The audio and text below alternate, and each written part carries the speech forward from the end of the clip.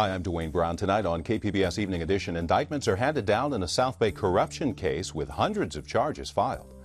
And a controversial San Diego attorney is now on the other side of the bench. What can we expect from Judge Gary Kreep? And from access to contraception to social media restrictions at work, we'll explain a few of the hundreds of new California state laws. Then we talk with one of the thousands of married couples who will be affected by a new change in immigration policy. I'm Peggy Pico with those stories just ahead. And he traveled the state in search of California's gold for public television. Huell Howser has died.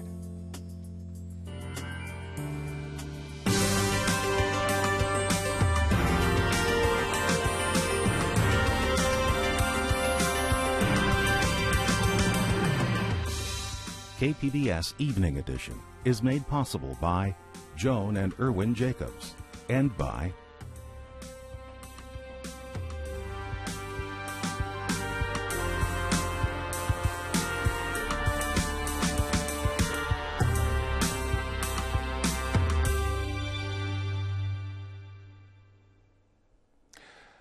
Good evening. Thanks for joining us. A corruption case involving South Bay school officials is getting bigger. A grand jury has handed down indictments against 15 people in what District Attorney Bonnie Dumanis calls a pay-to-play scheme involving gifts in exchange for votes on school contracts.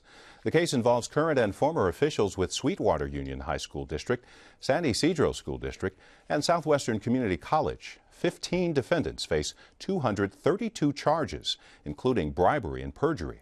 The possible penalties could include prison terms of 6 months to 7 years and a lifetime ban from public office.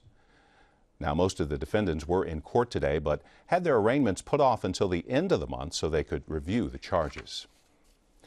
On March 26, the U.S. Supreme Court will hear oral arguments over California's ban on same-sex marriage. The justices have scheduled 1 hour of arguments in a case first filed in 2009. A federal appeals court has already said Proposition 8 is unconstitutional. Now, the day after the Prop 8 arguments, the court is scheduled to hear the case over the Federal Defense of Marriage Act. It currently denies federal benefits to legally married same-sex couples. Some San Diegans will go to the polls twice in March. The state scheduled a March 12th special election to replace Juan Vargas in the Assembly.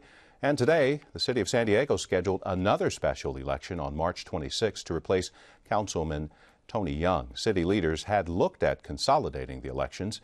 It would have saved about $100,000, but council members felt the earlier date wouldn't give potential candidates enough time.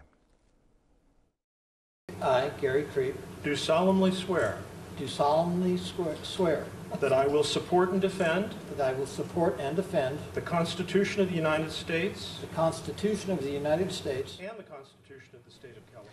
Gary Kreep was one of 3 new San Diego Superior Court judges sworn in today. He actually made headlines last year when he told KPBS he had serious doubts about whether President Obama was a U.S. citizen. News Source reporter Ryan Grohowski was at the swearing-in ceremony earlier today. She joins us in the news center. Ryan, Judge Kreep has been known as an activist. Are there concerns about his objectivity? Well, as an attorney, Kreep has taken up many conservative causes. In fact, he petitioned the Supreme Court to investigate President Obama's eligibility to hold office. But now he's on the other side of the bench, and Judge David Danielson, who swore Kreep in today, made a point of saying that the ceremony marked a transition for Kreep. He must now be an advocate for justice only. And did Judge Kreep make any comments of his own? Very few. He said he was nervous as his fiancée helped him put his robe on after he took his oath. He also thanked those in attendance and asked for their prayers that God would guide him to be just and fair.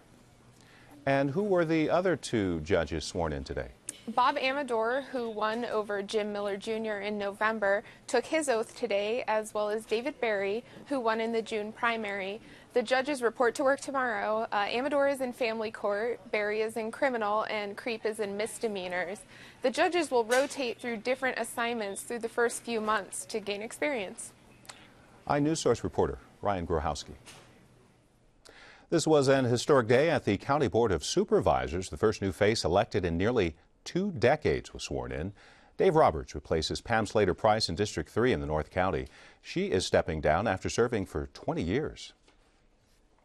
Today we turn the page to a new chapter in in the 162-year history book of San Diego County. I'm the first new supervisor in 18 years, the first member of that next generation of leaders on our County Board of Supervisors. Roberts got a standing ovation from the crowd at the new County Operations Center.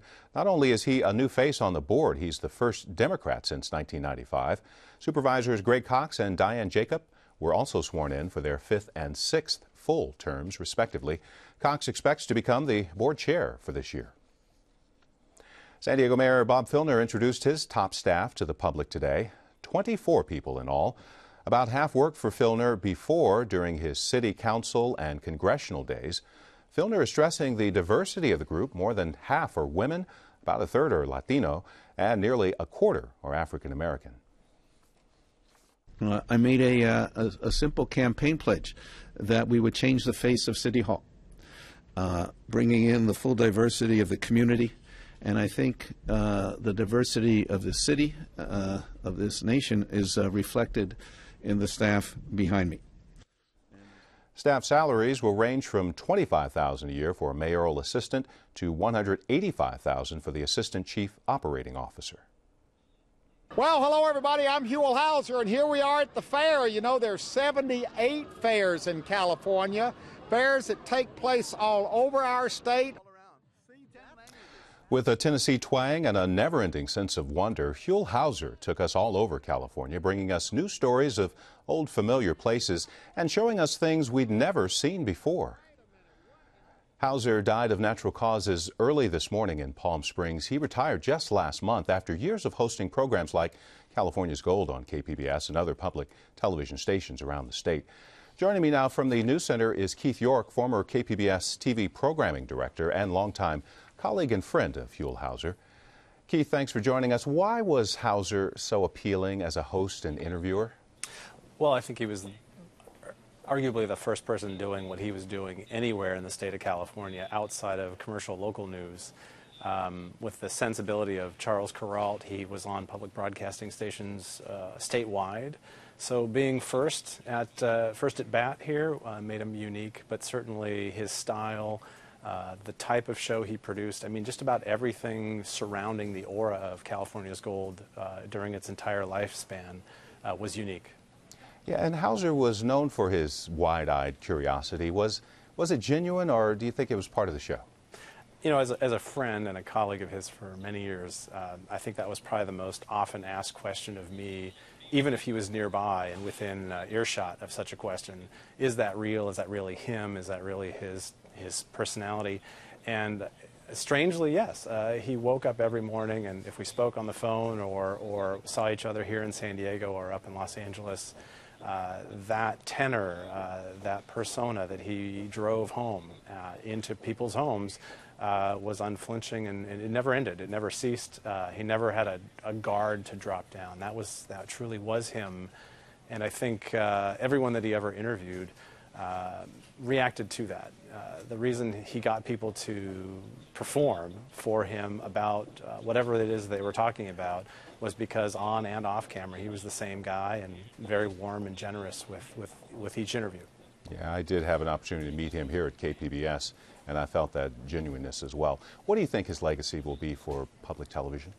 Well, there's certainly big shoes to fill, or a void to fill, in his absence and his passing, and I think that'll be left for other people to discuss. But I think his legacy is certainly in our homes, in our hearts. Those that have his DVDs or have some of his programs recorded and they're still watching his many years of programs, I think for them it's probably more personal than it is statewide. But certainly he brought to light the many things that we've forgotten that connect all of California, north and south, east and west. There's a lot of stories in our own backyards that we often forget about and go uncovered by the other media outlets. So I think his legacy is what he was able to capture, and in years to come, what we probably need to find new ways to capture. Keith York, former programming director for KPBS, thank you for sharing your memories tonight. My pleasure, Dwayne. No memorial plans have been announced as of yet. Huell Howser was 67.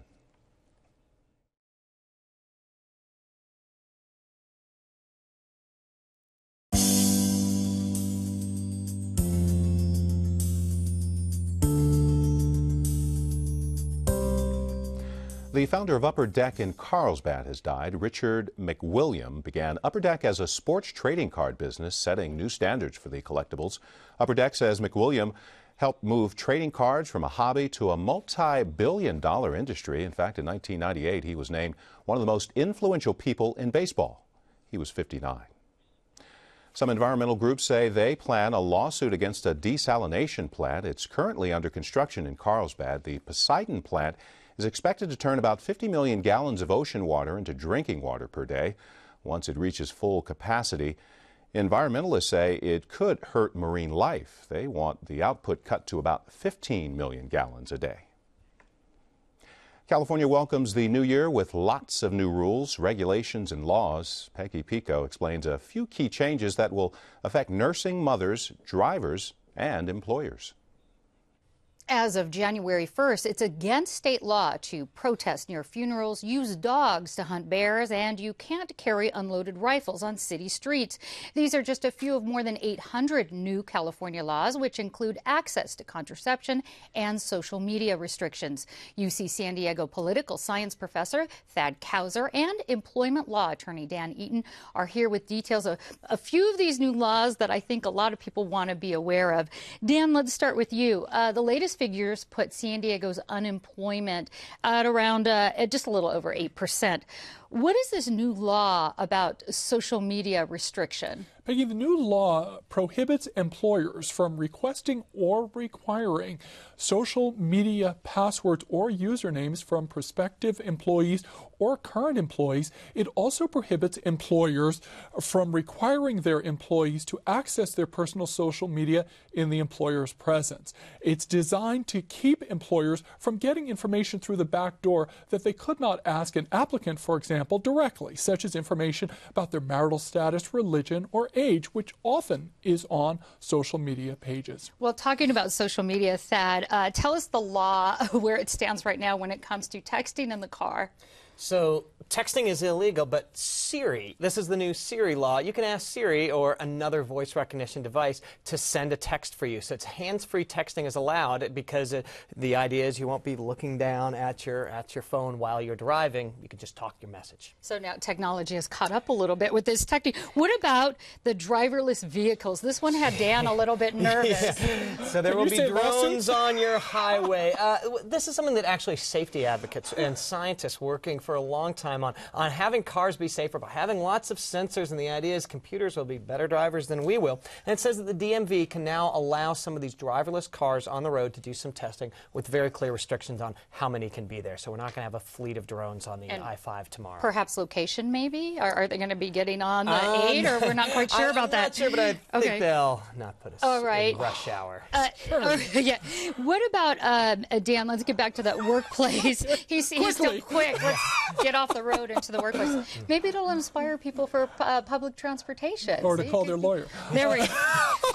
Speaking of which, in the workplace, there's a couple new anti-discrimination laws. One is about religious attire at work that stemmed from I think a lawsuit at Disneyland. Tell us about that. Well, it didn't stem from that, but that certainly is in the background. The bottom line is now that employers cannot discriminate against employees because of religious attire or because of religious hairstyle. It expands the definition of religious creed to include discrimination against people who wear religious attire or if they have their hair for a certain reason, for religious reasons, and also it prohibits discrimination based on religious grooming practices. Right, and I believe that the case we're talking about is the woman at Disneyland who wanted to wear her headscarf, correct? Right, who wanted to wear her hijab, and she was going to work at the Storytellers Cafe, which has an early 1900s theme, and there was some issue about whether she should wear a head covering. She filed that action in August of 2012. That's still pending, and what's interesting about that is that one of the things that employers cannot do under this new law is they cannot accommodate their employers' religious attire by removing them from public contact. Oh, interesting. Okay. There's another one, discrimination, that's a lot of people have been talking about, breastfeeding at work. I thought that there was already a law saying you couldn't discriminate against and the California legislature said so too. It said it's a declaration of existing law, but now it makes it very clear that employers cannot discriminate against women who breastfeed. They already have to accommodate women who breastfeed by giving them time to do so and by giving them a private space. Now it is very clear under the employment discrimination law that they cannot discriminate against them either. in means of they can't shift their shift work schedule. They can't fire them, demote them, anything like that. That's right. Okay, and Thad, talk to us about, there's a few laws that have changed when it comes to access of contraception and abortion. What are we looking at there? So the first law allows registered nurses to prescribe contraceptive devices or drugs, and they can do that out of a primary care clinic. So this is designed to increase access to contraception. And the other law, and this was one that passed by State Senator Christine Kehoe's just term limited out of the legislature, part of her legacy, it allows nurses and midwives to perform non-surgical abortions for this year and next year. So it's allowing, again, more access. Okay, well, we are out of time. Certainly we couldn't cover all 800s. So Thad Howser, Dan Eaton, thanks so much for talking with us today. Thank you. Thanks for having me. State health officials are gearing up to add 1.5 million new patients to Medi-Cal next year under the Affordable Care Act, but the law leaves out Californians' 2 million undocumented immigrants. Our Speak City Heights reporter Megan Burks takes a look at what this means for families with mixed immigration statuses when one sibling can get care and the other cannot. 2 months ago, a dentist told Norma Navarro her children had 3 cavities each. For most parents, the next steps would be routine: book appointments for fillings and prepare a lecture on oral hygiene. For Navarro, it isn't so easy. She and her 10-year-old daughter, Annette, are in the country illegally. Her 7-year-old son, Huell, was born here. That means Huell is covered by a traditional public health plan, while Annette gets spotty coverage from the state's Children's Health Development Program. The plan gives her just 1 month a year to get checkups and follow-up care. Her family's mixed status puts Navarro in a tight spot. For my daughter, they told me they first had to acquire authorization, and for my son, they said, okay, he can come any day. I told them that I elected to wait for my son and to please hurry on the authorization for my daughter, because sometimes my daughter does ask me, why does my brother sometimes get help first, and why don't I? Navarro says her husband is willing to scrape together extra money as a mechanic or borrow from family to pay for out-of-pocket emergency care. But she struggles with the idea of her children receiving unequal preventative care as they grow and develop. This is something that hurts me very much. I would very much like my daughter to have the same kind of privileges that her brother has. For Navarro, navigating the healthcare system for her children can feel a bit like a Sophie's choice, and the gap between what's available for Annette and Huell is only slated to grow. While the Affordable Care Act will expand health coverage to millions of currently uninsured Americans, it doesn't extend benefits to the nation's 11 million undocumented immigrants. It will also cut by half the aid to hospitals that serve them. Here's the school-based health clinic. For the nation's undocumented population, little will change. For them, school clinics like this one at Central Elementary School will continue to serve a critical role. City Heights has 4 of them, and already they're acting as medical homes for students and their siblings, regardless of their immigration status. They're operated by the local Mid-City and La Maestra clinics, but they feel much more like small family practices. What do I do if you say blood sugar instead of blood glucose? Well, the advantage of having a medical home is that you have one place that has all of your medical information, and also that you have better follow-up. McLaurin and clinic staff recently saw Navarro's daughter for a speech impediment that had been ignored at her yearly checkups. They immediately set her up with a specialist and are looking into a surgery that could help. They also had Annette see a psychologist because her classmates are teasing her about the way she talks. Central's principal said she knows that treating undocumented kids like Annette is a hot-button issue. It invites criticism from people like Pete Nunez. The former U.S. attorney heads a conservative think tank in D.C. called the Center for Immigration Studies. Somebody breaks into my house and gets hurt or gets sick. I don't want to have to pay. I shouldn't have to pay for that.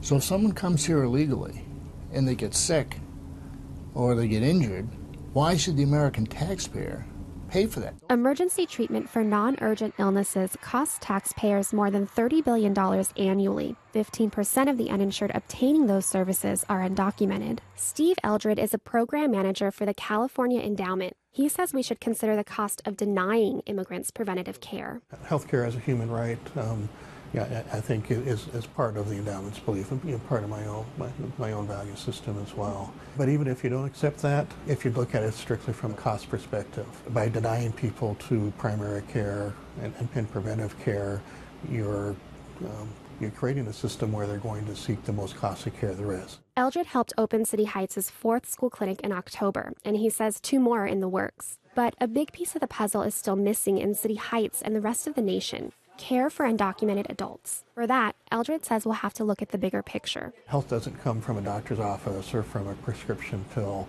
The biggest factor that determines somebody's lifespan is their zip code. And lucky for Eldred, bringing parks and healthy food into neighborhoods can be done without bringing border politics into the mix. Megan Burks, KPBS News. Heather Berner also contributed to this story with support from the Dennis A. Hunt Fund for Health Journalism. A new federal policy changes the way some undocumented migrants will get their green card when married to a U.S. citizen. Peggy Pico finds out what it means to San Diego families. The policy change takes effect in March. It aims to keep families together during the lengthy process of obtaining a green card for spouses and children of American citizens. Raquel Coronado is one of tens of thousands in the U.S. who will be affected by this change. Also with us is Jacob Supashnik, a San Diego immigration attorney. Thank you both for joining us. Jacob, right now, undocumented immigrants married to U.S. citizens must return to their home country for a period of time and wait sometimes months or years to get their green card. What does this new policy change do? How does it make that different? Well, the policy still requires them to leave the U.S., but just by way of introduction, most people who are undocumented and residing in the U.S., they are not able to finish the process inside the U.S. They need to leave the U.S. and face the U.S. Embassy in their home countries. And if they overstayed and they stayed here more than certain years, they have to get a waiver to be able to come back. Under the old rules, the waiver was applicable at the end of the process, but this new change allowed them to do the waiver before they depart the U.S., which will reduce the amount of time they're going to be separated from their families. Okay, and Raquel, you've kind of experienced this firsthand, or at least you've applied for a waiver. What is your situation? Our situation right now is, we've been in this process for about 3 years now, and we recently applied for a parole in place. It helps military families. So you're married to, tell me who you're married to. You have children. How long have you been married? I am married to Yancy Nunez, and together we have two beautiful children, and we've been together for 7 years and married 6. And he's in the military. He is currently in the U.S. Army. There's a military waiver that's very similar to this, the parole. I think parole, right? And yes. so, why should military families maybe also apply to this for this civilian waiver? I think if your parole in place does get denied for obvious reasons, I think it'll be very helpful if we have this new law that we are currently really apply for it, and it will be a great help. One of the situations, your friends had this where she was married, or they were both military, somebody was deployed and there was no one to take care of the children? Actually, there were just regular civilians. Mm-hmm. There were a civilian family, and both of them went to Juarez, and they faced a tremendous hardship down there with both of their kids, and she ended up returning back to the U.S., and he stayed in Mexico. Oh, okay. Yes. But on that note, military, Jacob, can absolutely be deployed, and then the person's back, the other spouse is in their home country, and then who takes care of the children? The separation. And then just a note on the parole in place, while it's a good process for military, it's not guaranteed. And so now the families like this have hope that if this doesn't work, then they can apply for the waiver inside the U.S., be together with the family, with the kids, and once it's approved, they're hoping that they're going to go out to the embassy and get their waiver. And this is called a hardship, a waiver, but what other eligibility requirements? This is not a blanket, get back into the U.S. free card. What it is, it's very important to understand that the waiver only applies to people that came here without authorization and stayed longer than they're supposed to. And the waiver only waives the illegal stay. It doesn't waive a criminal issue. It doesn't waive misrepresentation. And so it's very important to show that if they have a reentry or if they committed a crime, the waiver is not going to help them. So they have to be married to a U.S. citizen. They can only show that they came here unauthorized and stayed here, never left, and that they are a person of good moral character. And hopefully with that, and they have to show extreme hardship to the U.S. citizen spouse. Raquel, what would you say if you had advice to people who are in a similar situation? Should they apply now? How soon should they apply? Now that you're experiencing this, what would your advice be to them? I would tell them to get out. You know, most of the people who are in similar cases are afraid of coming out of, and telling, hey, I need help with my illegal, status and stuff. And I think it's very important. My husband and I, it took us, I think, about 3 years to finally put in the I-130 to begin with the process.